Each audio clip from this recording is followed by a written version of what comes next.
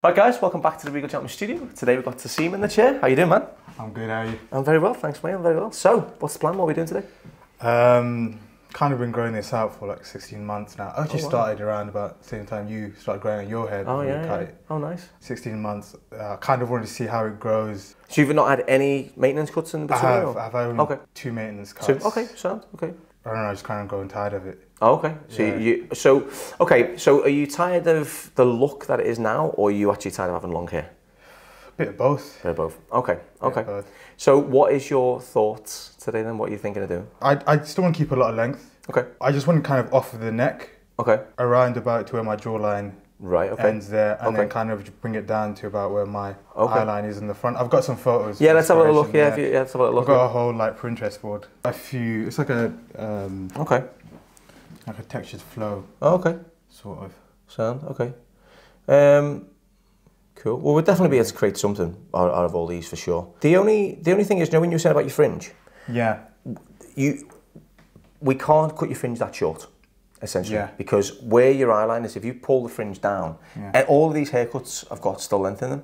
Now, if I was to cut your hair to here, that would only sit to there on the fringe, so you wouldn't have much length on the top at all. So to create any of these looks, it would look really odd. I'd be fine with that being longer anyway, you'll have to keep the fringe longer, because if you look at every single one of these pictures, look at like say this one here, the fringe comes like behind the ear almost. So you've got to think that's got to travel from here to behind the ear. So for example on yours, because you obviously hairline's different and everything else, if I was to cut your fringe to behind the ear, it'd be that, you'd be taking that much off. So if you pull that down, it'd be down to here. So it's quite deceiving how long the hair actually still is, because it's coming backwards. Because you're pushing the hair back, you need to keep quite a bit of length in there. Otherwise, you have to balance everywhere else out. And if you don't do that, if you cut your fringe short, it might not really work at all. So I wouldn't base the length on the fringe. I'd base it on where it sits on the ear and the neck for this sort of look, all right? But if there's the kind of finish you're looking to go for, we can definitely do that. Like if you want to have a shorter haircut, just because of your neckline and what you want the collar-wise, I would probably say to about here. I would probably say just to about where the collar would actually start, about here. That's what I would say, but that's still quite short. Just because of how low down your neckline is, you probably want to be keeping it to about here if you want to keep length in your hair. To about here, so it falls in line with the neck. So more where the jaw finishes here, or the chin, should I say. Probably more in line with the chin more than the jaw. Because the jaw goes very high up to here. As you come across straight here, it goes right into your hairline. Okay. So that would be extremely short. So I would probably say more, if you want to keep length in your hair, you'd probably be looking about, maybe leaving about that much at the bottom. Because in that way I can get longer as we go up to the top. And then that way you can have that flow and that movement in there. Sounds good with me. Yeah? Yeah. You sure, yeah? Okay. You are prepared to lose length though, right? Oh yeah. Okay, sound. All right, cool. I've been waiting on this. Okay, all right, cool. So we'll use them as a kind of loose idea, but to get that sort of flow hairstyle, you do have to go fairly short. The main thing is that I want a lot more texture in the back, so like a lot more layering, whatever that means. But okay, yeah. So I would say if you want to see like that kind of like, you want to see your hair move about more, don't you? Because at the moment it's just like one long length and it's not moving. So you want to see a bit more movement sitting through the back. Yeah. So I'd say you probably want to go more for that. Loosely based, we'll make them haircuts you got there for your inspiration. We'll try and encourage, we'll try and incorporate into the top, and this back and sides of yours. Sound good? All right, cool, man. Well, lengthwise then, yeah. Let me pick a good length for you. That still works, but we still keep some good length in there for you at the same time. All right. Cool, man. Sweet. Well, let's get this shampooed and conditioned, man, and we'll get started. Right, guys. So we've just shampooed and conditioned Taaseen's hair, right? So what we're going to do now is we're going to start to put the shape in, remove the length, and start to build the shape up. So I do both in one go, okay? So I start putting texture in and movement, and I start removing length. So that's doing a technique that I always do, which is palm to palm cutting, right? First of all, you start off with a horseshoe section. Now the horseshoe is the thing that separates the top to the back and sides, but it also starts to allow me to build up the face shape as well. Now, when we were looking at the hairstyles and we were looking at, like, you know, when someone brings in an inspiration board, which, I mean, your inspiration board was fantastic, mate, so appreciate you doing that. It really helps us, because it's obviously a lot of the time clients can't explain what they want. Again, like we were having that conversation about layers before, it kind of means nothing to us sometimes, because a layer is everything that we do. So it's nice, that's why imagery is really good, because words can be taken the wrong way. They can be, you know, your idea, like Taaseen's idea of layers could be a completely different understanding of what layers are to me. So that's why photos work so well. Wrap this up to the top like that. Pop a couple of clips in there to keep out the way. And there we go. Now, palm to palm. What you do with palm to palm is you remove length and you over direct. And that creates longer, shorter, longer. Now, if that doesn't make any sense by me saying it, I'll visually demonstrate it. We're looking at the length. Now, I'm in charge right now. I'm the boss right now, and Taaseen has kindly given me the reins to do that. So I'm going to take it to a length that I think works, based on the inspiration that he's given me. And also, don't forget, he did say he wants it shorter, but he doesn't want to lose all the length. So I was probably going to take it to about this length, all the way through the back and sides. Because I think that way you're still keeping it sort of collar length, or just a bit over the collar, but it allows me to still maintain some length up here to create that flow and that movement that he wants. We do 2 finger width section, so from the hairline, not the temple, because that's just like a bit of no man's land here. We keep that full. That's the bit which starts to concave and starts to round off the front. 2 fingers from here, we take our first section. It usually starts just in front of the ear, most people. And now, see, we've lost the sides under here, so we need to make sure we maintain some length through here. So that's a good length to take it to. Now, pull it out, thinking how much was going to come off the back. I'm going to take about that much off through the sides. 1 cut straight in there, right? 2 fingers again. Comes to just behind the ear. I'm bringing everything from that front section into here. I bring it out, I find the guide, which is there, I remove the length. I'm taking a lot of length off. So as we're cutting it from shorter to longer essentially. That's what it does. Because it gets longer, it travels down. But I'm also pulling bits into the middle. So everything from this bit here is getting drawn into the middle. So there's a slight over direction. So the middle's going to be shorter and here's going to be longer. It's a touch shorter. You see, it's just a touch shorter than what it was. So that creates that over direction, and that is what creates movement.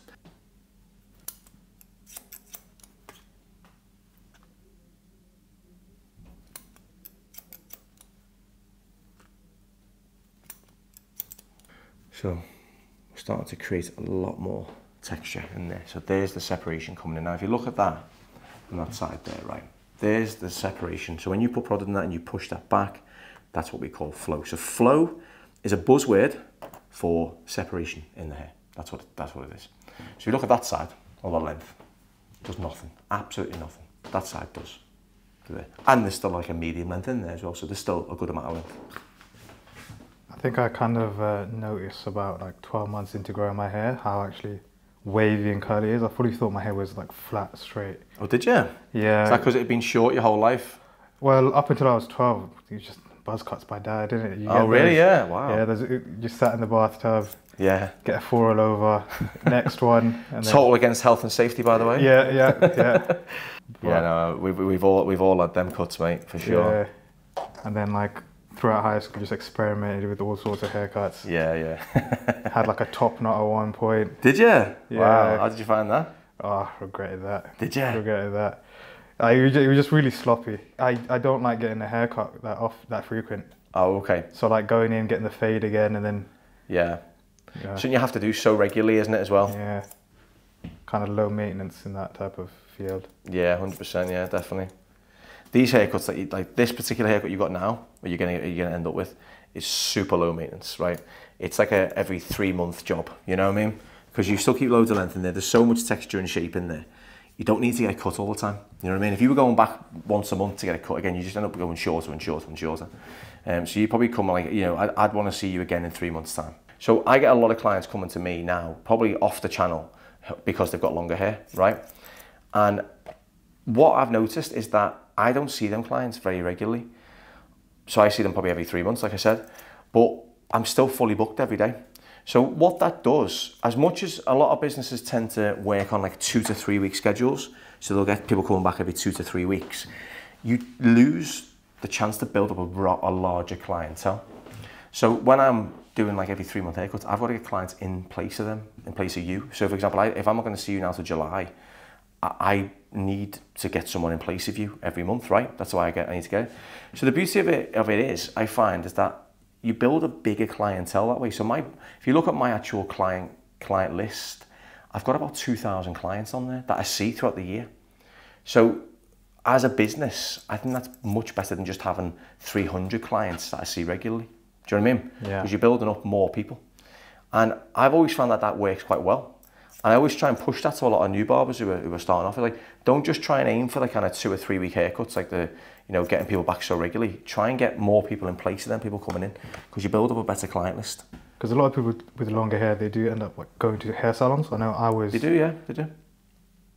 But I think that's because it's like it's sort of like it's almost ingrained into us that barbers only do short hair, which doesn't have to be the case at all. You know what I mean? Like I remember when Carlo started working here, and he come to me 2 times before he started working here and done some one-to-one education with me, and that was because he wants to basically like learn to, or should we say like brush up in some ways on his longer hair, because he'd never really cut long hair because the shop he worked in was mainly short hair. And that's fine, that's normal, that's what I started off doing that, you know what I mean? I only learnt longer hair as I got older and I got more experience, but it's good to have, because if you want to stay on top of the trends, like, do you really think skin fades were always trendy? They weren't, you know? No. So if you're going to look at a trend, longer hair is a trend, no matter what you say, long hair is a trend. But if you're not learning long hair, how do you stick up with the trend? Because your skin fades are going to have long hair one day. At some point in their life, they might be maybe slightly behind the trend in some areas and whatnot, but at some point, them skin fades are going to go to number 4 back inside. Then they're going to go to scissor cuts. Now, how are you going to manage that if you're not going to keep up with the trend? Do you know what I mean? Yeah. And then when you've got that sort of portfolio of being able to cut no matter what length, it makes you an all-rounder. So then you don't worry anymore. You know what I mean? You can go anywhere in the world and you'll be totally fine doing anything you want. You know what I mean?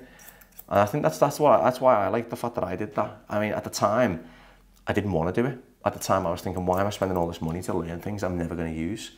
But, you know, like, even when I learned to blow dry long hair, I did that as a favour, because I was teaching them to do men's hair. So I taught this hair. I went to this salon back in the day, and it was my mum's hairdresser, I think, or something like that, and they asked me if I could teach them to do clipper work. And I said, okay, yeah, sure. And you know, I didn't think of charging them for it. I just thought I was doing them a favour. And they said, do you want to learn anything while you're here? I thought, oh yeah, let me learn how to blow dry hair, because I don't know how to do it. So I learned how to do a proper blow dry, you know, with the brush. Big advocate for learning new hairstyles and new trendy ways of doing things. Even fading, the way you fade hair now is totally different to how you fade when I started. It's totally different look on the haircut. The finish of the fade is completely different to what it was when I started learning to fade. So I've had to adapt in how I fade. My fading wouldn't really look how it does on the photos if I didn't adapt and learn. You know what I mean? So it's interesting. What was your first haircut that you gave them? Like, what type of haircut was it? My boss got me working on clipper work, so I was just doing clipper cuts because they were easier, they were regular, they were quite frequent, and also a lot of guys just didn't care about, you know, it was just a clipper cut to them. You know what I mean? They could do it themselves. They just liked to come to the barbershop, so the pressure was off. You know what I mean? All the pressure was off me giving them a really good haircut, because it was just clipper work. But what that did was it got me used to holding clippers correctly and working, you know, on hair. But it also helped me build up relationships with clients. So it helped me work with people. Do you know what I mean? So more than it just being about the haircut, what the training was me dealing with actual real people, not just mannequin heads. By me doing the clipper cuts, I was building up rapport with clients. I was building up interactions with clients, but I was also starting to learn how to manage and work with clippers and head shape. So I started off doing clipper work, and then I'd been watching for a good number of months of like scissor work, and then I'd just start incorporating scissors into the clipper cuts as well. So I'd make sure I finish off with scissors. So my boss was like, make sure you finish the haircut off with scissors, even if it's 2 into a 1. Finish the top off with scissors. Blend in with the scissors if you can after you've done your clipper work. Just get used to using scissor over comb. I guess that must be a serious skill, because I've used like I've held a machine, one of the clippers before. Oh yeah. The whole vibration of it, and then like when it should surely. I mean, I couldn't keep that steady if I was a barber. I would just say there is a way to hold them. Yeah, for sure. Yeah. I mean, if you for example, if you're doing a clipper cut, you have to hold the clippers a certain way, right? You know, when you're doing it all over. So when you're doing the top, I'll show you.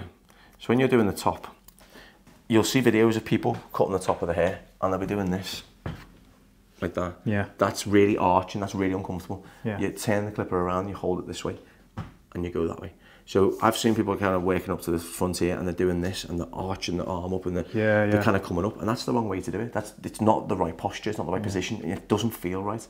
Whereas if you just turn your hand underneath, clipper, and go over, that's how you do the top. Yeah. And then when you're doing the back and sides, then you turn it around and hold it this way. But there's a certain point, like the round of the head is where you stop holding it this way and you switch to that way. So even just doing that alone changes the whole haircut. But also the vibration, I guess, doesn't that vibration, like long term doesn't like cause arthritis or anything? No, maybe in the older clippers. Yeah. In the very, like when I started off, all our clippers were wired, and they were all magnet driven. So they were quite, the vibrations are quite a lot actually when I think back. Whereas now they're a lot lighter, the motors are a lot softer as well. A lot of them are all like motor driven and stuff now, so there's no magnets in there anymore. So that's a lot better. But yeah, I'm pretty sure you probably get some sort of like, what's it called? Like carpal tunnel maybe, or something like that. Oh, yeah, carpal tunnel, I think, aren't you? I'm sure that was probably a problem back in the day. I'm sure if there's any older barbers watching, let us know if they ever come across any of them problems. But yeah, carpal tunnel I think was a big one. And then another thing of like, like when, do you remember the old some of the old workies who worked on the drill, on the big, the big construction drills, to get that kind of vibration thing in there? I don't know what that's called, and where they get like the vibrations almost like. Did they get that off using them like big electric diggers and things like that? Well, probably, but the vibrations of these clippers now are nothing really compared to the old ones. If I could find you an old pair of Wall Super Taper, the wired ones, they are like the vibrations of them. Oh my word, they're that's ridiculous. The exact same one I had. Yeah. That's probably what that's probably where you noticed that one. Yeah, these nowadays though, the motor's so light you don't really notice it at all. You can barely feel the vibration. Yeah. Do you know what I mean? If you put it down, it doesn't vibrate too much. Just like your phone. Yeah, basically. Yeah. I'm just trimming up these sideburns here. It's a really good thing to do for your hairs as well, because around the edges it doesn't grow as long as everywhere else. So I'm just keeping these nice and short down the bottom here, but I'm not going down to like sort of any skin exposure or nothing like that, because I don't want to draw too much attention away. I want it to still have the same kind of cast the same shadow, and then not have too much of a contrast. Now that's where it sits at the bottom. I'll show you in the mirror. So it sits just on or just below the collar at the very bottom. That's probably as short as I would go. I probably wouldn't take it much shorter because you won't get the same separation throughout the haircut. Is that right for you? Yeah, that sounds awesome. Yeah. Happy, yeah? Cool. So it is quite a lot off, as you can probably see on the floor. There's quite a lot of hair come off there. So we are definitely taking it down a bit. Yeah. All right. I remember, I think it was the second maintenance class that I had. Oh, took out a lot of the weight. Oh yeah. And the barber said like, you need to take out a lot of weight. I was like, what does that mean? It's like you'll just feel a lot lighter. And he took out a lot of the bulk from the back, and instantly I was like, I feel like 10 kg lighter. Yeah. It'd be interesting to weigh yourself after getting a haircut though, wouldn't it? See if there is actually any weight to the hair, But yeah, no, definitely. It's so weight is sort of thickness, essentially, right? Thickness and a bit of length. So it kind of weight would you combine it as removal of length and removal of thickness at the same time. That's what I class weight as. I do that with the razor as well. So what I'm doing now as well is I'm doing it with the razor. So I'm taking sections and I'm working from middle to the end, and I'm sliding through. Now the reason I do this is because I like the finish it gives. It gives separation. It removes the thickness of the hair as well, but also it starts to control direction as well. So I can mix the razor up and I can slide into it from different angles, and that will cause the hair to fall different ways, which again just makes the styling of your hair so much easier as well. Because it's all about, like, longer hair has to be styled easy, right? You've got to be able to style this well. Now, that's what I always do. Like, also towards the edges, I tend to do a bit of freehand razor because I like the edges to look nice and natural looking, as though like we haven't cut this, you know what I mean? Like as though, do you remember that whole hashtag woke up like this? That's the kind of thing I always like to try to go for, what we call lived in, okay? A lived in finish. So a lived in finish is where the hair looks very natural, even on the edges. And that's what we're going for. So I always do a little bit of freehand just to remove any bits of like longer hair down the bottom, just to make it not look like perfectly straight or things like that. I always do that a lot. So I like the finish of a razor. A razor gives a very, like, there's nothing else that can give this finish. There you go. So look at all that movement. Look at that, man. Look at the camera. Look how nice that's looking. It's looking very much like the pictures that Taaseen brought in. Right, so gonna go for that nice sort of flowy finish. What I'm gonna do now is I'm gonna switch up the shape. With this haircut, we want the hair to flow and fall nicely. That's what we're going for. We want it to be more almost focused on the back length, because like all the photos in there focus more on the back and the shape, right? So I'm gonna take the top on a slightly different finish today. So because we're gonna be pushing it backwards, I'm wearing it back, I'm gonna cut this triangular. Now I'm gonna do this because with the sides here, we can go very, very straight. So Taaseen's head is very square. There's quite a heavy concave here. So I'm going to cut this on like a sort of slightly more triangular shape, because we've already got the squareness from the head. So I don't need to create a square finish. It's already going to happen anyway. So when we push this back and expose the head shape, look at it, it's very square. So we don't need to cut a square shape into this. So centre part all the way down, separate the head into two. From one side through here, and coming all the way down. Now we take the section's got to come back to the recession, so we take one section just past the recession point, and we bring that back in, like so. Now on a slightly diagonal section here like this, there's my guide from the bottom here, from my finger. That's my guide, can you see that? Very small, but you'll see it. I'm going to remove length, I'm going to create shape.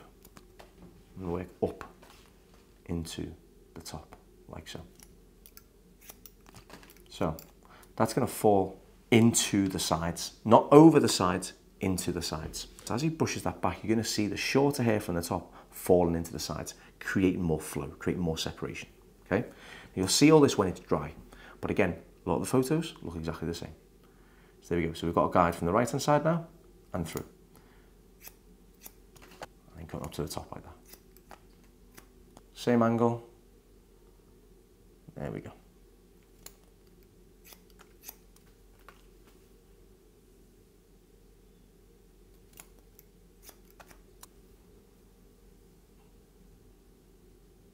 Guides all around.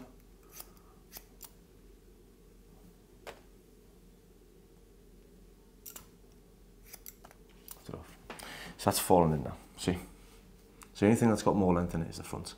That'll hang down like this on this angle because we've pulled it backwards, we've over-directed it. That's because we want to keep the fullness in this area here.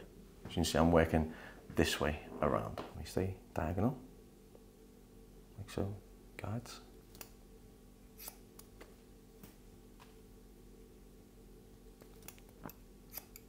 And we start to go quite straight because we want to build that length up at the back. Because as you said, a little bit flatter through the back, through here, everyone's is. We want to create a nice square shape at the back. So we come out like that. As you see, even though our angles change, it doesn't matter, we're still getting a connection. Go. Just like that. There we go. You know when you've given haircuts to people who've got different head shapes, do you have to always like sometimes tell them like, oh, that wouldn't look the same on you as it does in the photos, or like? Yeah, 100%. That's the hardest part of the job, mate. Yeah, or like having to make that haircut. Say no. Yeah. You know, because sometimes you do have to say no to the client for what they want, just purely because it won't work, you know? Yeah, that is the hardest part I find is when people have a style in mind and it just won't work. We've got to say no sometimes, you know? Not like, no, we can't do anything, just no, that particular look won't work on you, you know? But no, that does happen a lot of the time, like, yeah. It's just then trying to find another style. Or when I always say about getting a mood board together on Pinterest, the reason I say it is because I don't just want one image. Because if you've come into the shop with just one image in mind, what ends up happening if you can't have it, you're instantly disappointed.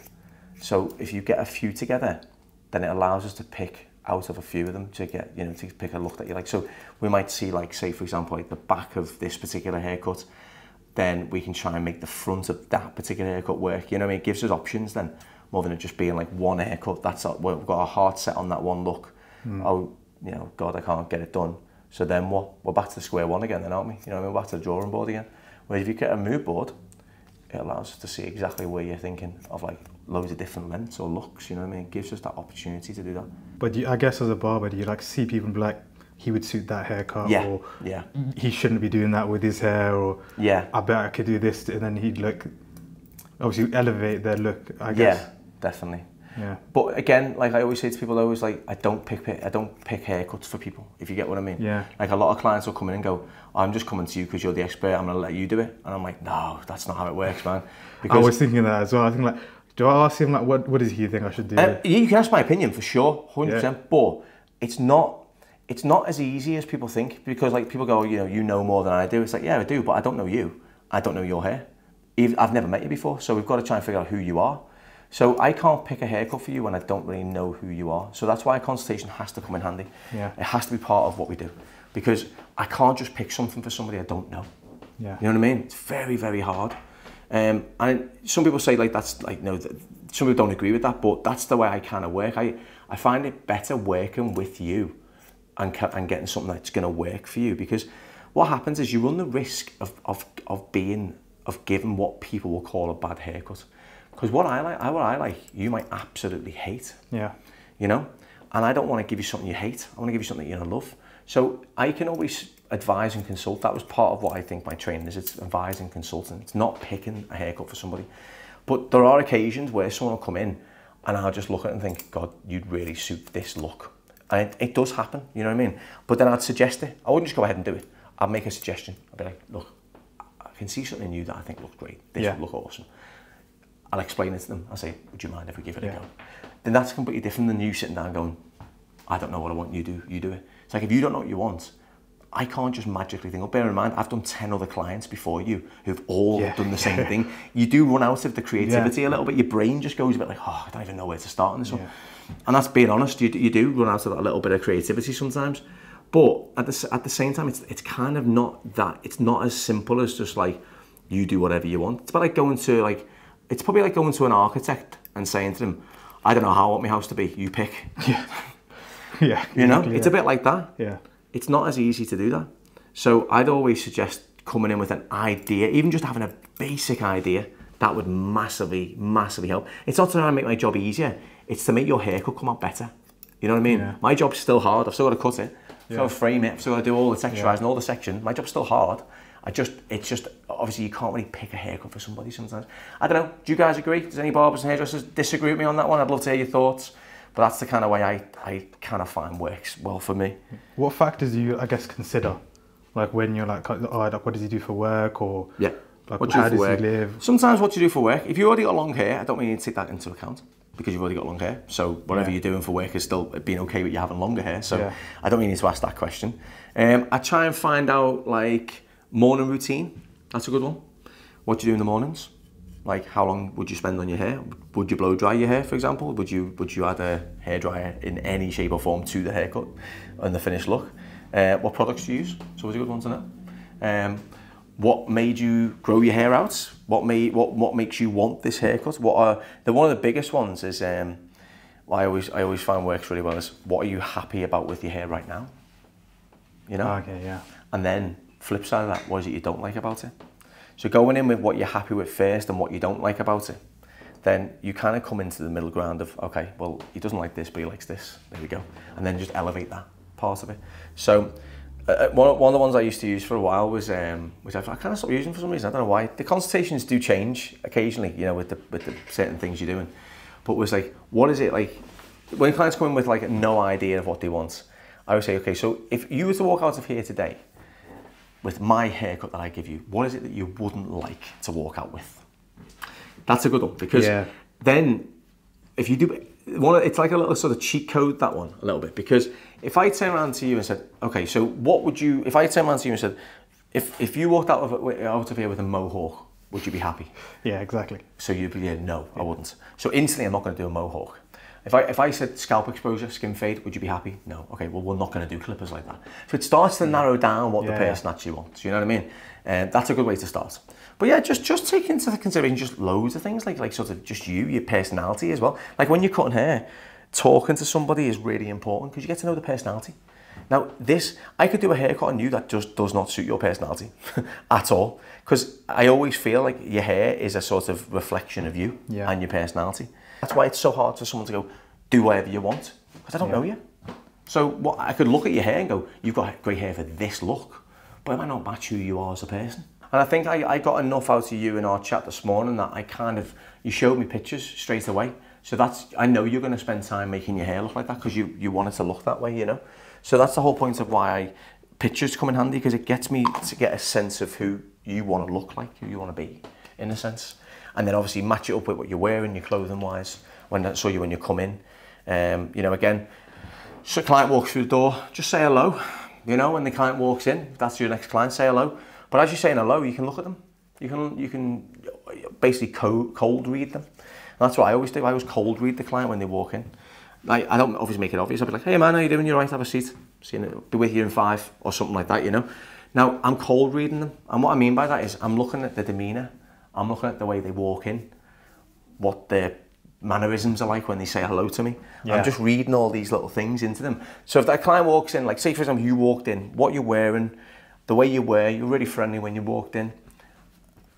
I'm not going to think that you're going to go for something extreme. You didn't strike me as an extreme haircut kind of person. Yeah.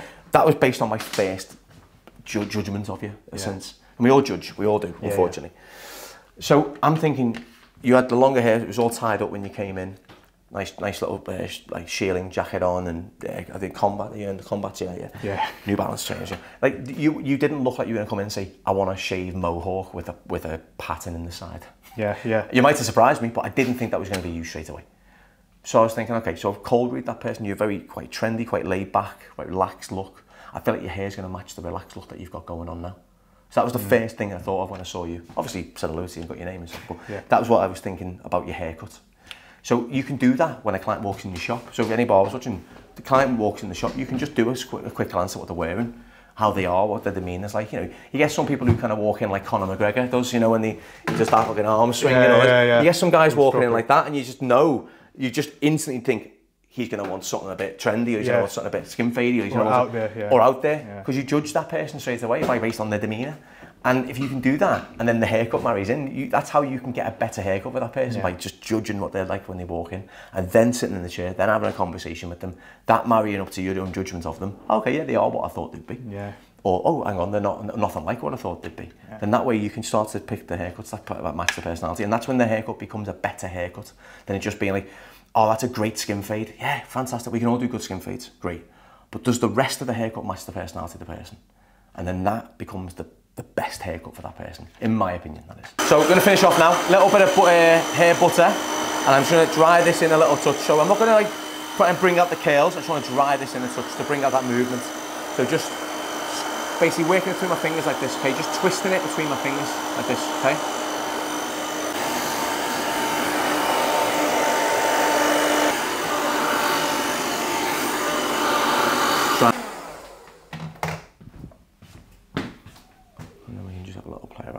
To fall, which way works better for you. Coming back, I'll probably bring it over slightly to one side a touch, get a bit more volume in there.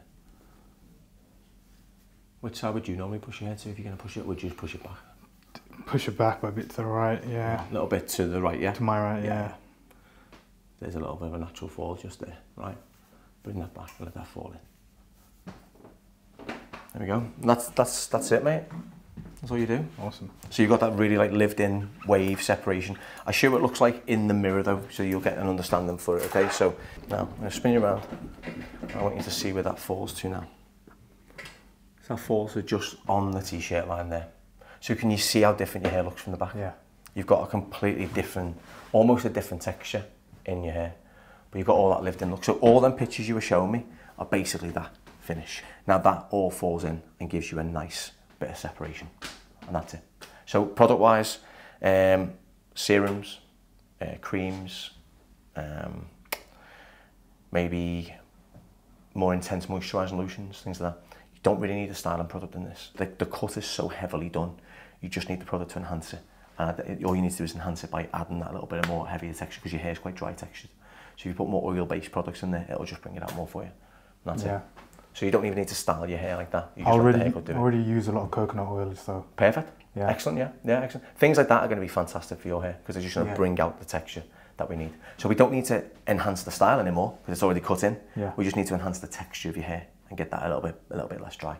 And you'll end up with a much more softer flow as well. That's it. Happy?